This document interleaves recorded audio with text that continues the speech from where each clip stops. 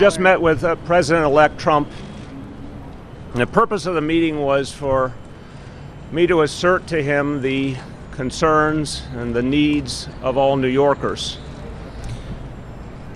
My job as mayor is to be their voice and to give him perspective on what New Yorkers are feeling right now, what their concerns are, what their fears are.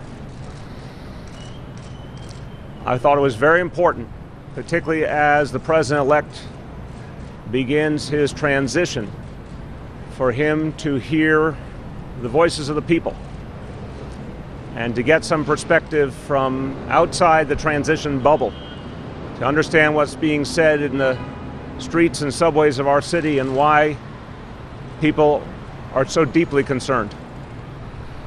I raised a number of substantive issues. I want to give you a sense of what they were. I will say at the outset, I'm not going to characterize his positions or responses, but I will give you a sense of what we talked about. First of all, we talked about regulation of Wall Street.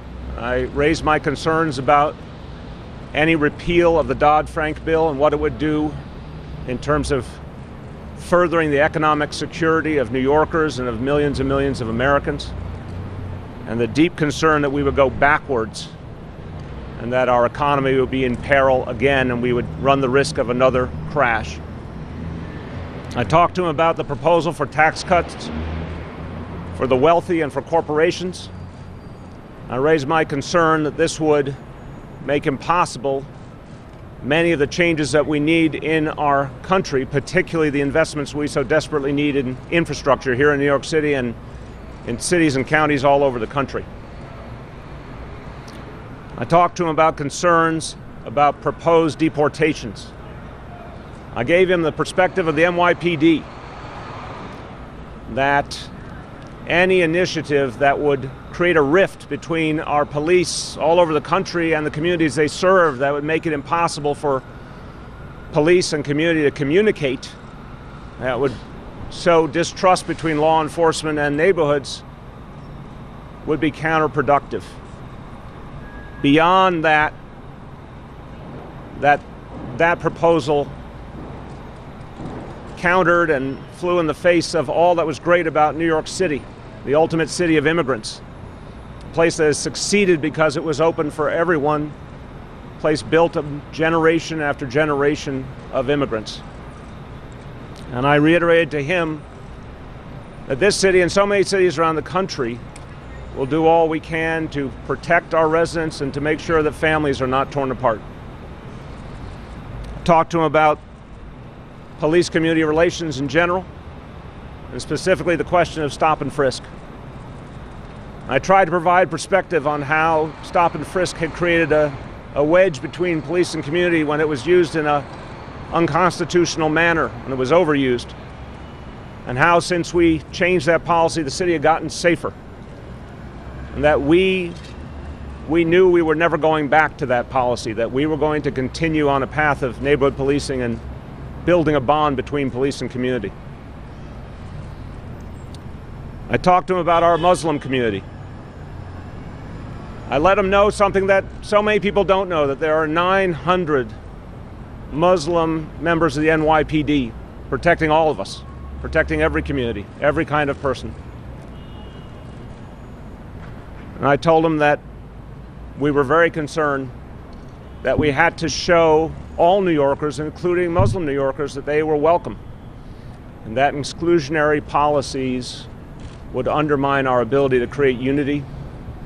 Exclusionary policies would undermine our ability to create a dynamic where everyone felt a part of this community equally ready to work to protect each other, ready to work with law enforcement for the good of all. I also raised concerns about some of the messages and some of the rhetoric that for so many people have been hurtful. And I let them know that so many New Yorkers were fearful, and that more had to be done to show that this country can heal, that people be respected. I left the meeting with the door open for more dialogue. It's well known we have very, very substantial differences in beliefs and ideology. But at the end of the meeting, we agreed that this was a conversation that would continue. I reiterated to the President-elect that I would be open-minded as we continue substantive discussions, but I would also be vigilant. And I would be swift to react anytime an action is taken that will undermine the people of New York City.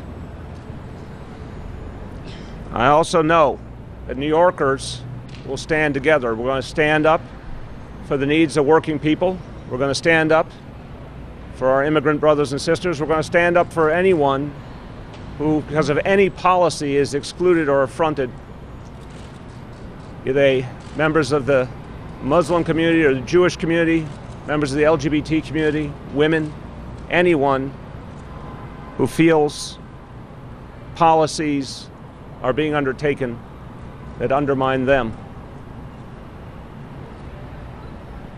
With that, I'm happy to take your questions. Mayor, do you think President No. Yeah.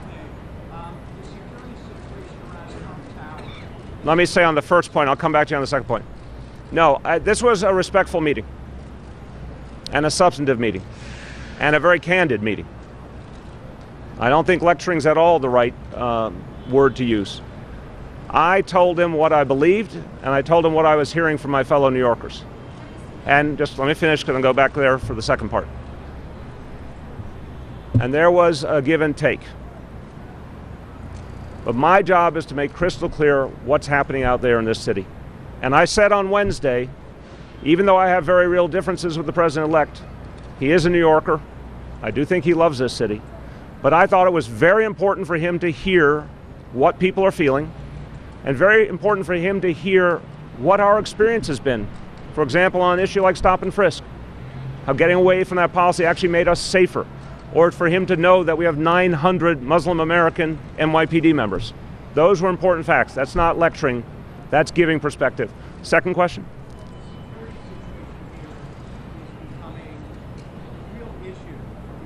Right. the retail stores in the area are very upset. Yep. Gucci, Disney, all of these, they're getting no foot traffic. Well, look, How will this go on? What is the security plan by the security? Okay, I got your question. I got your question. I will not tell you that Gucci and Tiffany are my central concerns in life, but I will say the traffic situation is a very real problem, and it's magnified, of course, because we're going into the holidays. Commissioner O'Neill and I will address this issue on Friday. We'll have a press conference to talk about this in detail. Commissioner is meeting with the Secret Service shortly, and we'll be in a much better position to give you a sense of the balance that we will strike. Obviously, traffic in Midtown has to flow, and obviously the President-elect and his entire team have to be protected. I will say one thing I can say that I feel very comfortable saying is that he expressed his appreciation for the men and women of the NYPD who have been playing such a central role in the security here, and I expressed to him how proud I was of them and what a great job I thought they were doing. That was certainly an area of unity. Mr. Mayor, Marcia. do you think it would... Mr. Mayor, I was wondering how the meeting went. Did you start off with an apology where he said, I regret the things I said about you? Did he say, I regret? No, neither. So what happened? How did you break Again, it was a candid meeting. Well, we had spoken on the phone the other day. And so if there was a breaking ice, it was that. I think even people who have very real differences can still have a dialogue. It was a candid and substantive meeting. We just went right into the substance. I had a set of things I wanted to raise, and we just went right into it. Did you find any common ground? The things that you were telling him were sort of opposite from the policies that he espoused during the campaign. Did you get a sense that he was listening to you and that he would take your advice? Look, I'm not going to, Marcia, I'm not going to assume based on one meeting what the outcomes will be. It was important to have the meeting to assert the interests of the people in New York City and to give them that perspective. Where it goes from here will tell us a lot. I've certainly made clear that I'm open to a dialogue. But no, nothing about people's fundamental beliefs changed in the meeting, obviously. Remains to be seen. Look, the ball's in his court. People in this city and all over the country are looking to see what he's going to do. I thought it was important he heard the people's perspective. Mr. Mayor, would you like to see him go? Go ahead, hold on. During the campaign, you felt that he wasn't qualified to be president. After meeting with him, are you disqualified? Are you more optimistic, pessimistic? And the second question is, what's going to happen with the ID/NYC database? Okay, I will talk about the ID/NYC database in the coming days. Look, I obviously supported another candidate, and she won the popular vote substantially, as we all now know. But my job as mayor of New York City is to work with the president-elect while maintaining very clearly my beliefs and what I think is in the interest of the people of the city. There still has to be a dialogue under any situation. It was a 62-minute meeting, so clearly there was a lot of give and take. But the proof will be in the pudding. Andrew.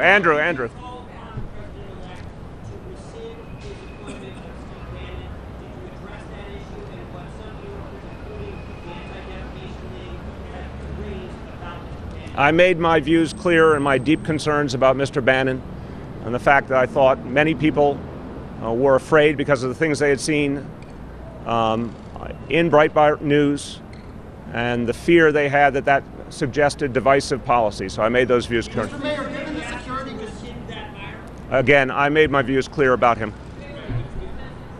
Go ahead. First, David, go ahead.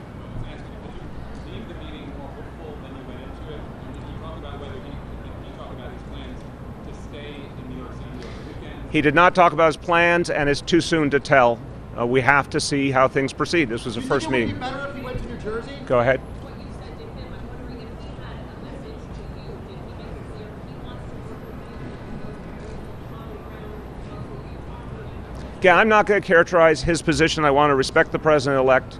He'll choose to say whatever he chooses to say.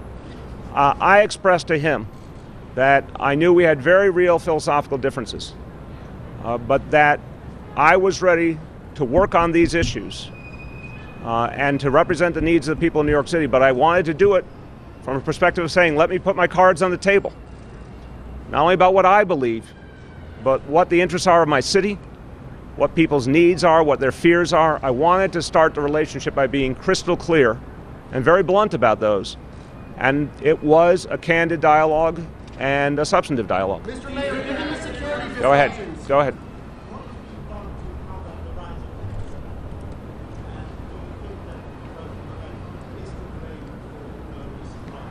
I think that we've had a problem with anti-Semitism, as you know, I've talked about previously, well before this campaign. And we've seen a rise in anti-Semitism, certainly in other parts of the world, and we've seen a worrisome increase in some parts of this country as well. Part of why I think it's so important to remind the president-elect and his team that there are deep fears and concerns out there is because the wrong messages can encourage hateful acts. So I certainly made clear that I think sending a message of unity is crucial. Yeah. Do you think that there's any common ground that you and Donald Trump can find from what you laid out during the campaign in certain place? As I said, on economic issues, as I said on Wednesday, and infrastructure is the most obvious. I can simultaneously have my own beliefs and my own concerns, but be ready to work with the president-elect on the issue of infrastructure because it would have a hugely positive impact on millions of New Yorkers and hopefully put a lot of people back to work. So that's one area where if these plans are consistent, it's certainly an area where we're going to try and work together. But again, I think the right way to start a relationship is to put your cards on the table. And all of these other concerns are being felt by New Yorkers very deeply right now. I tried to express to him how much fear there is. How much fear there is in communities all over this city. A whole range of people in the biggest city in the country who are fearful about this current dynamic. And how we need to see things that will give people more assurance that all New Yorkers and all Americans will be respected. What do you say to Okay, people that are afraid? go ahead. Mr. Mayor, Donald Trump was able to ditch the media essentially yesterday and go out to dinner. Do you think it's a security issue, or do you think it's his right to dinner? I think for a long time we've seen presidents in office go to restaurants either planned or on the spur of the moment. I think it's something that the Secret Service knows how to accommodate. Two more. Go ahead. Did you say anything to him about Did not. No. Do you want to see him go to New Jersey to avoid traffic disruption?